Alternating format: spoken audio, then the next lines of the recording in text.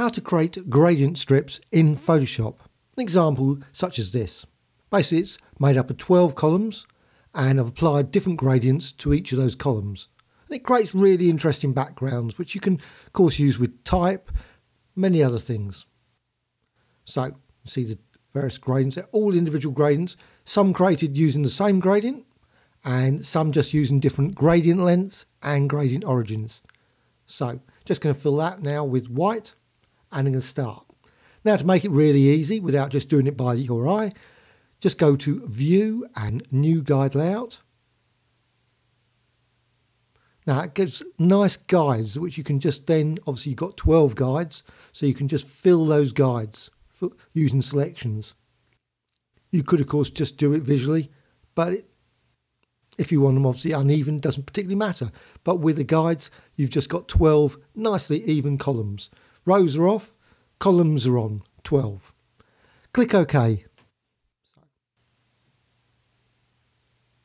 Once you're happy with that guide, and also make certain that the snap is on, so View and Snap. Go to Snap and just see the guides, layers, etc. all on. And now, once you've done that, just go over to the rectangular marquee tool. I want to add a selection. I'm going to use this guide now just to add that selection. So just select there and then just drag from the top down to the bottom and you can see it just snaps nicely to those guides. So, and one good thing about the rectangular marquee tool, once you've actually got that, you can then select that selection and just drag it along. Select the gradient and then an actual preset, one of the presets, there's a whole range of different presets there. Select one of those, and you can also bring in additional ones via the load command, as well as some of the ones that come with Photoshop. Also, you can see you want some that are from gradient graphic extras as well. Okay, set the blending mode to normal, and I'm going to be using linear. And I'm also going to hold down the shift key, so the actual gradient is applied linearly, and it's not sort of skew-if when you go down. So you can just see it nicely straight line there. And you can apply it multiple times, changing the length. Once you're happy with the gradient, you can stop and then move to the next cell. So at that point, go to the rectangular marquee tool and then just drag that selection along. You can just move it around. So you can see it can break the snap, but it nicely snaps into that bit there. So just put it that column. Going back to the gradient tool, select a different gradient and just apply. And again, you can apply it multiple times until you're happy with the gradient. Okay, rectangular. Drag that again.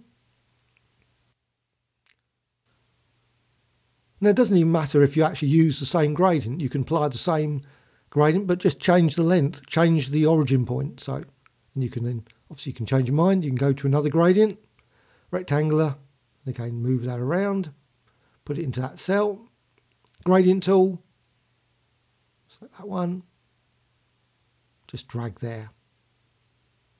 And again, you can go as long or as short as you want with the gradient, change the origins, makes some interesting different gradient designs.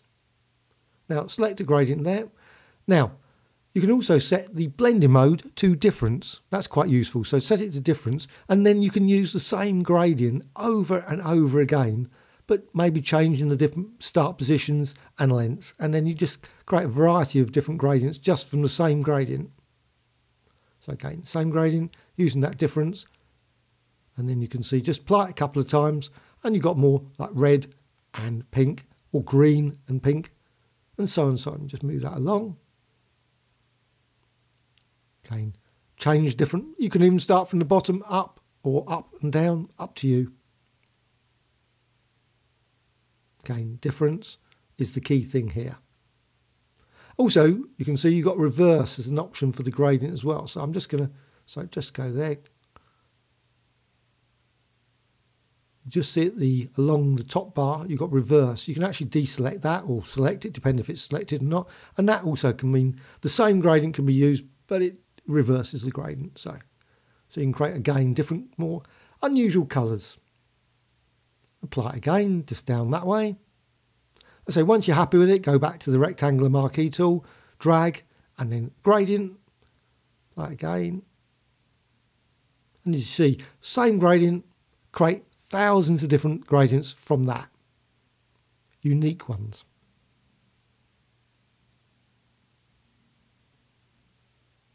Okay, nearly finished. So just gonna, there.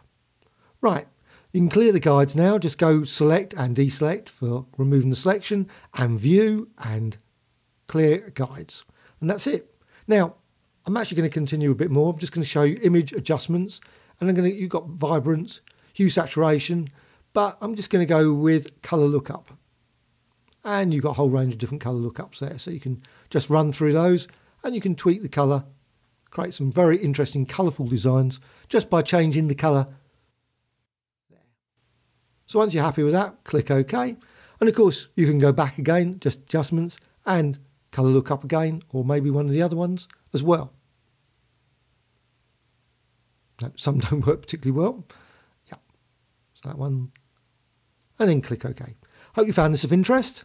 Please subscribe, always adding new videos, and also please add some comments. Always great to hear.